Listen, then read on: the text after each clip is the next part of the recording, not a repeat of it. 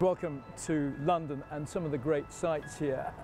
Is it the first time you've really been able to sort of take in the sights? I mean, you've probably travelled a lot before. Yeah, I'm not really a big sightseeing guy, so when I'm at tournaments, it's usually just hotel and courts for me. So it's really nice to come out and see the stuff I don't get to see all the time when I'm playing. I mean, Americans always get blown away by the history of London. How does this compare to San Diego, which is where you're from? It's not very, I mean, it's much more historical, San Diego's much newer and it's not so old. The season's coming to an end now. How will you spend your kind of downtime, your time away from tennis? I'm probably just going to be at home playing video games, I think.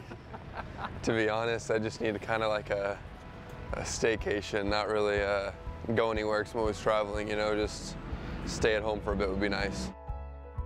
You're a bit of a FIFA fan, I gather, is that right? Yeah, big fan. Yeah? And football club-wise, who do you support? Man United. That's not such a good thing these days. It's been a rough season. And in terms of the rest of your time here in London, what are you going to be doing? I'm actually going to be practicing a lot.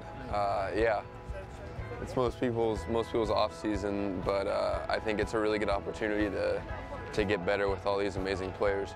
Had you not been a tennis player, I'm going to kind of guess what your answer might be. Most players say basketball. Would that be right? I don't think I could have been a basketball player. I played basketball, but I don't think I could have been a professional. So, I think I would have tried to be a pro at some other sport. Well, we're quite glad you stuck with tennis. It seems to be going quite well. Good man. Enjoy your time in London.